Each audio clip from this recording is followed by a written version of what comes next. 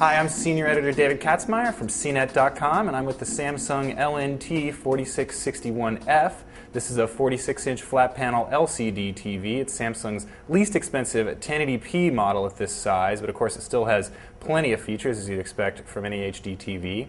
We really liked most aspects of the picture quality on this set. It delivers a nice deep black level, and primary colors were very accurate, although the grayscale was a little bit redder in dark areas than we'd like to see. There was also a little bit less shadow detail than a lot of the best LCDs and plasmas, and when you look at this TV from off angle, it does get a little bit redder and more washed out than we'd like to see, but overall, very good picture quality for a flat panel LCD.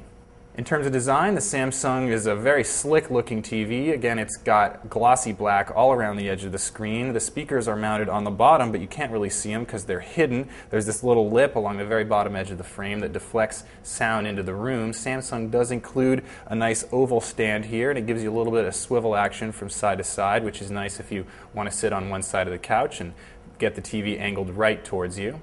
One of the greatest things about this TV is the number of picture adjustments in the menu. When we go into the menu